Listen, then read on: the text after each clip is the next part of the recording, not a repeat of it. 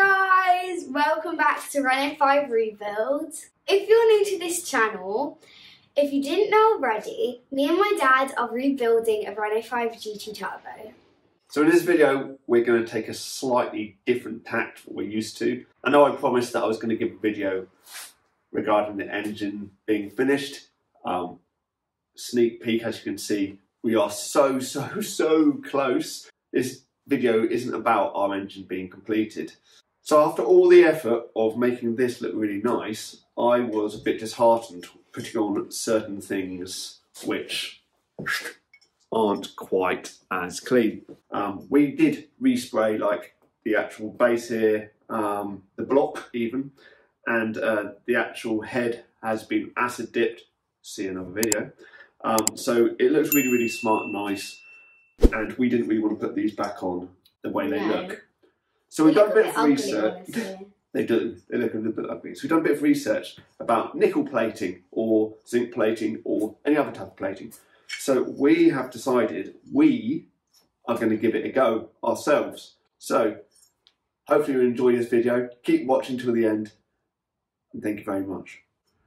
Right. What's step one, Imogen? Step one is cleaning. Yay! We're going to get these spick so and span. Exciting. Let's go to a different workshop. And we're in the new garage. It's not new, guys. Right. It is my granddad's.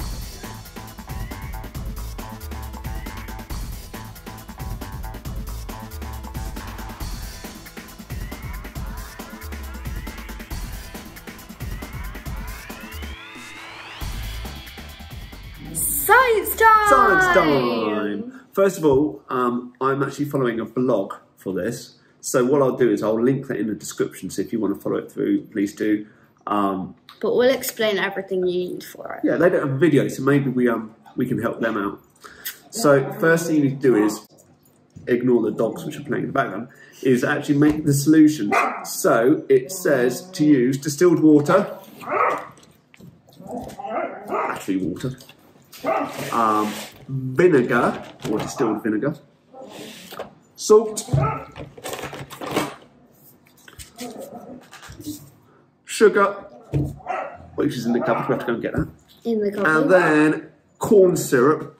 But we live in the UK, so we call it liquid glucose. And then you mix it all together, add the water, Add the vinegar. Add the salt.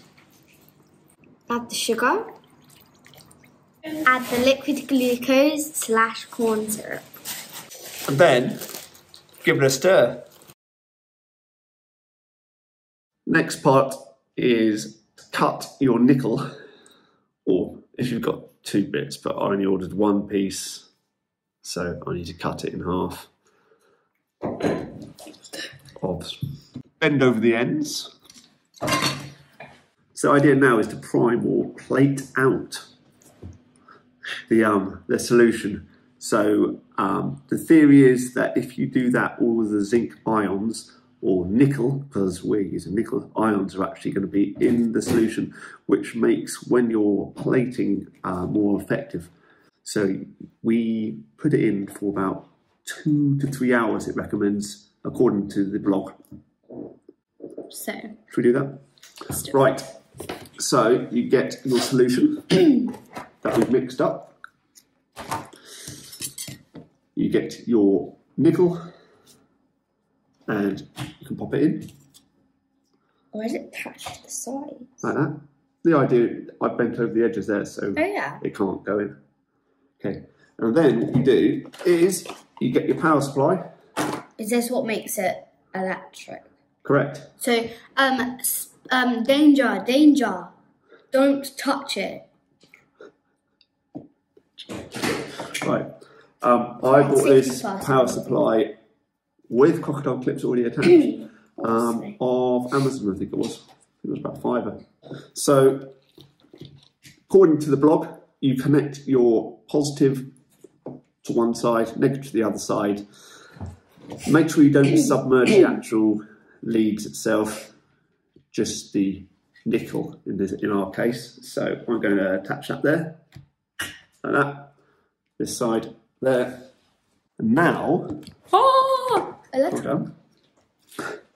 Now, plug it in. Voila. And we need to turn this on, and it reckons you will automatically start seeing bubbles appearing. Ready? Power. Ah! And it's actually bubbling. if you look there, bubbles are Can't appearing. really see it on camera. There we go. What's this even supposed to do? We've just explained that. Right, so what is this? What is this doing? So the ions from your nickel is going into the water. So when we then later put our piece of metal into it and leave it for 15 minutes, the plate from, I'm not going to touch it now, but the plate from here will go onto our pieces of metal, make it all shiny. And the other advantage of nickel is it's rust proof, which means that It won't go rusty. There we go, we've got a legend here. It says to cover this slightly, so we'll give that a go. Not completely. So I'm just gonna leave it like that, because I don't like the idea of that. And we'll see you in 2 to 3 hours. 2 hours in. It's got a real funky green colour now. If you look over there, the plate itself has actually slightly shrunk. It's got some nice bubbles going. That is 3 hours. And now, as you can see, it's a wonderful colour. And it's still going. Over here, my first victims, these two bits which sit on the side of the engine, front of the engine, both of them have now been cleaned with like a detailing thing that you use spray before you spray paint. So it's really, really, really good for cleaning away any oils, anything like that. So there we go. And what I've done here is I've actually attached the first victim with a piece of wire to a ruler, which I can just slot straight over the top of the actual Tupperware and start the process. The first victim is going to be one of the side plates of the engine. That's the dirty side, which you never see. That's the clean side, which you do. I think if you point the piece that you really actually want covered towards the plate, the likelihood is that will be the bit which should actually cover the most, I think. That's a thought anyway. Okay, so what you now actually have to do is you have to put a negative feed onto the actual wire which is holding the piece that you actually want plated. Now, yes, now you can see the piece that we actually want nickel plated, it's gone all bubbly.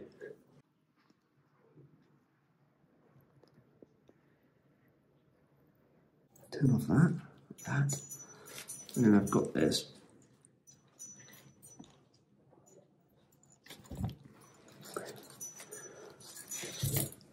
I'm not sure we've done it fairly right, but you can definitely see it has started to go through.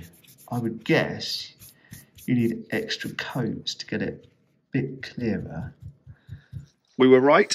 It actually took 3 lots of 15 minutes, so 45 minutes worth of going through the actual plating process.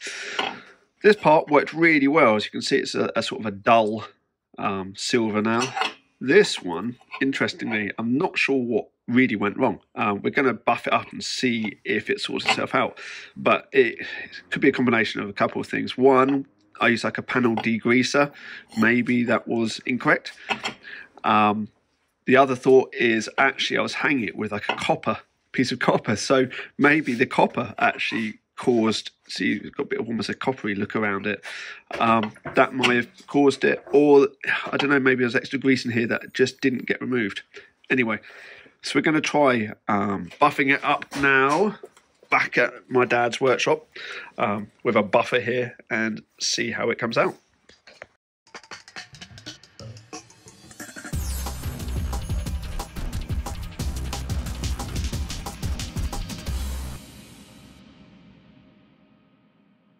There we go. One nickel-plated part for the engine. Only disadvantage, got to do that a few more times now.